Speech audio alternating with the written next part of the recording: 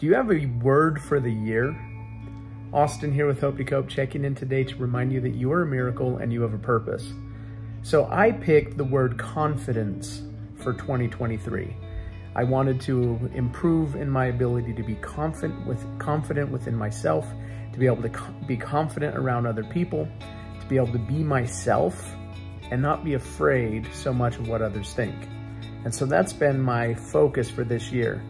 And I've had experiences recently, several of them, that have pushed me to become more confident.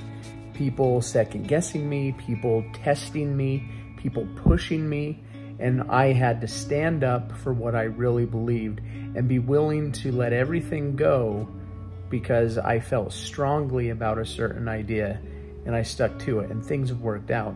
And there's been time after time after time where experiences and situations have come up that's tested me, where in the past I may have allowed myself to get pushed around a little bit, where I thought, well, maybe I'm wrong, maybe my thoughts aren't worth fighting for, and I just need to, keep the peace. But this time I'm saying, no, it's okay to stand up for what I believe in. It's okay to say what I want. It's okay to say no. And there's so many situations that this has been happening recently. So for those of you who are listening to this right now, the message for you today is you matter. Your thoughts, your feelings, your opinions matter. And it's okay for you to share. It's okay for you to be confident in yourself. Now, that doesn't mean you have to push other people around and put others down, but it means that you are equal.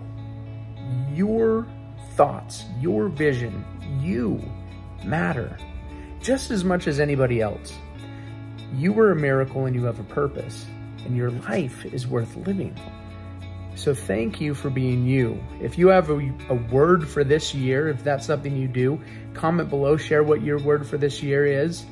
And if this message for you, it was especially for you today in regards to confidence, comment below and let me know what you were doing to become more confident in your life, how you were recognizing that you're a miracle, that you have a purpose, and you're standing strong in that.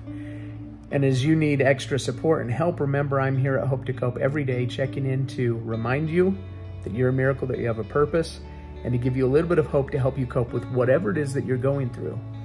Thank you for being you. Thank you for being here with me today. And I look forward to seeing you again soon.